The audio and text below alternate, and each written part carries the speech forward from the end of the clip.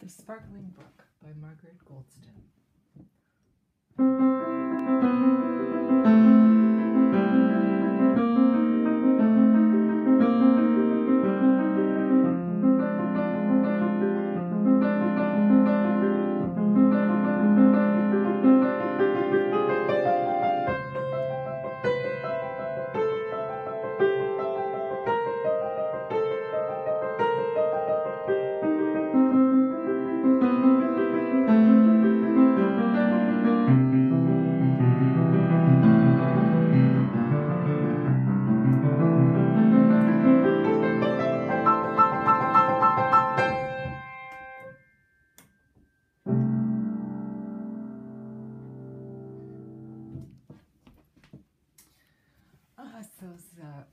Rushing and melodious is what it says, and it's from the Virtuosic Performer Book 1. So it's designed to go quite quickly, and a nice use of the pedal too. This piece is very pattern based.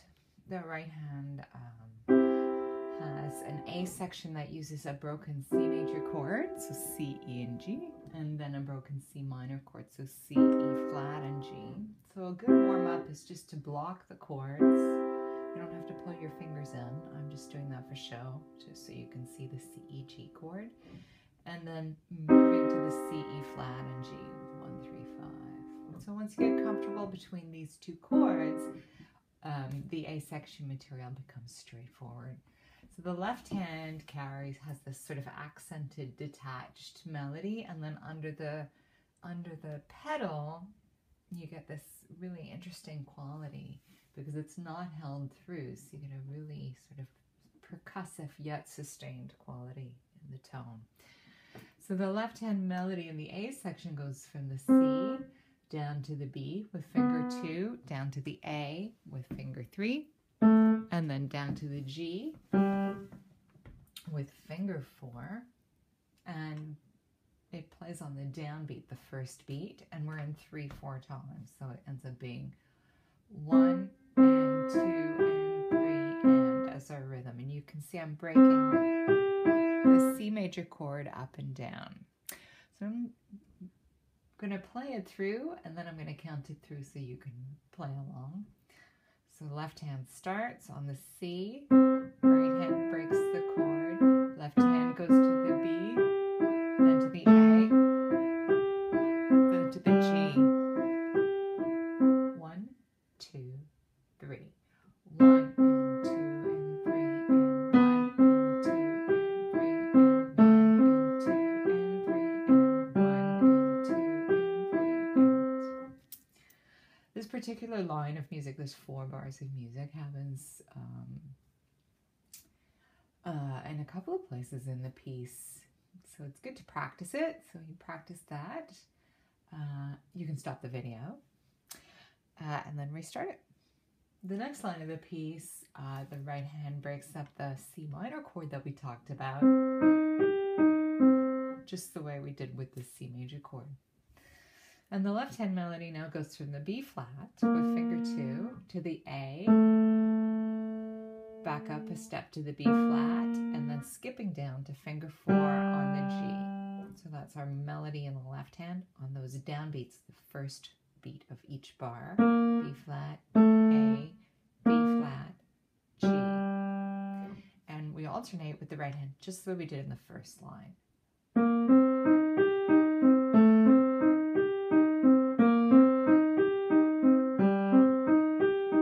I'll count us in. 1, 2, 3. 1 and 2 and 3 and 1 and 2 and 3 and 1 and 2 and 3 and 1 and 2 and 3. You can stop the video here and practice that with the counting in mind, of course. The next section is a pattern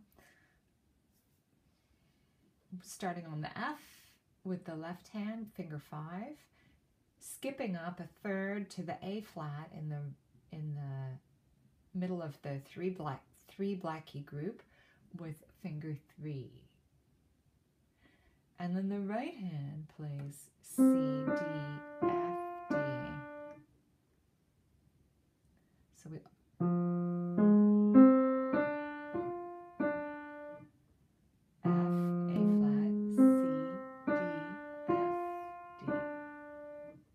then the left hand plays the A flat to the C.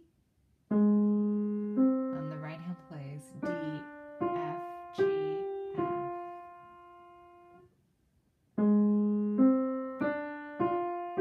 And we put that pattern back to back.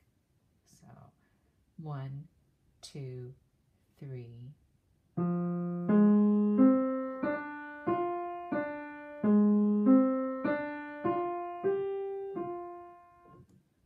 In the piece, it happens 3 times exactly like that.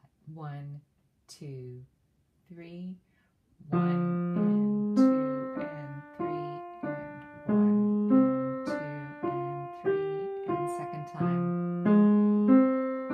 3 and 1 and 2 and 3 and last time 1 and 2 and 3 and... Okay, and you can practice that through either before this part or you can just tack this one on the end. We just play the C in the left hand to the D and then F, G, F, G. It's just a little ending before we move up the octave.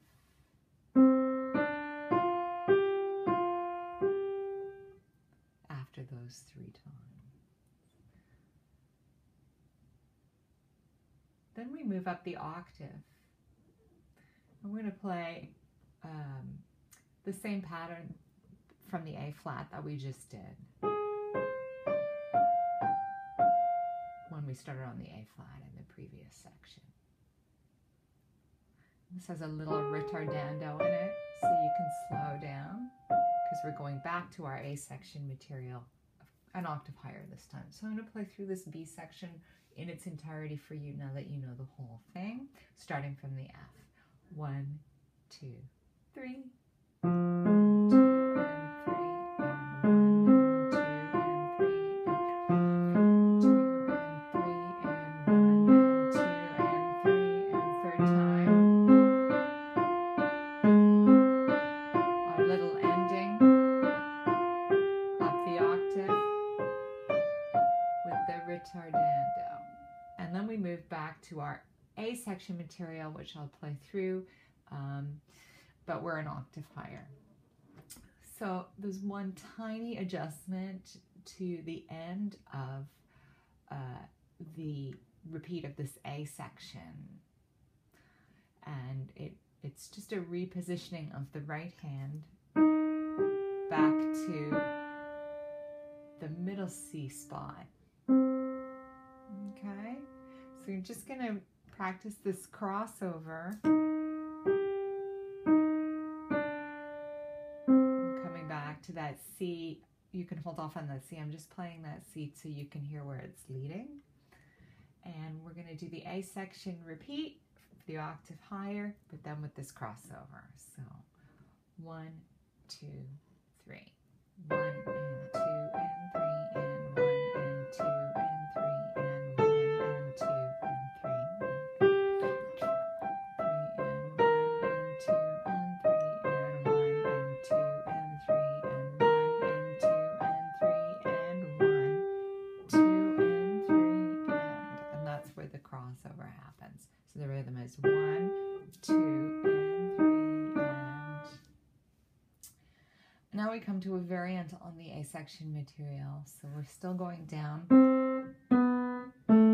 by step in the left hand. We're still outlining a C major chord, but when we get to the G, we're going to shift down to this B flat major chord. The notes are B flat, D, and F. So when we get to the G, we're going to play B flat, D, B flat, B flat, D, F, D, B flat. So it sounds like this. 1, 2, 3. 1 and 2 and 3 and 1 and 2 and 3 and 1 and 2 and 3 and 1 and 2 and 3 and then we take that whole passage. You can see it down the octave. 1 and 2 and 3 and 1 and 2 and 3 and 1 and 2 and 3 and 1 and moving to the B flat chord. And that's that section. section. You can probably stop the video here. And we're going to do the very final section. We're starting on low C. We're going up a fifth, and the right hand is going to be right next door on that A. And it's going to play A, C, D, E.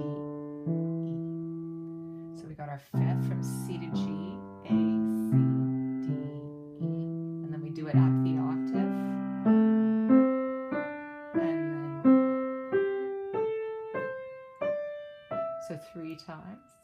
And then we have our fifth again, way up here. So we're an octave higher than middle C. And then we're playing this triad. I don't know if you can see the whole thing on that E there, but A, C, and E up here. And we're alternating left, right, left, right, left, right, and then left, just between those 2 elements. So the A minor chord up at the top. I'm going to move the video so you can see the camera. So keep in mind, here's middle C, and we're up here, and there's our A minor chord, A, C, and E at the top. So we alternate left, right, left, right, left, right, left, right, left, right, left, right, left. We have a full measure, 3 beats of rest, and then right here at the bottom, we're going to go way back down. The fun thing about this, we get to use a big chunk of the piano. I'm just going to do a handheld bit here at the end. So here's middle C, low C, bass C. We got our fifth from C to G. And then with your right hand, you're going to play this E, G, and A chord. And they're going to happen at the same time.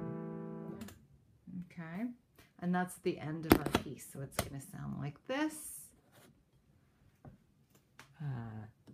Left, right, left, right, left, right, left, right, left, right, left, right, left, 2, 3, rest, 2, 3, final chord. And that is the Sparkling Brook. Have fun with that.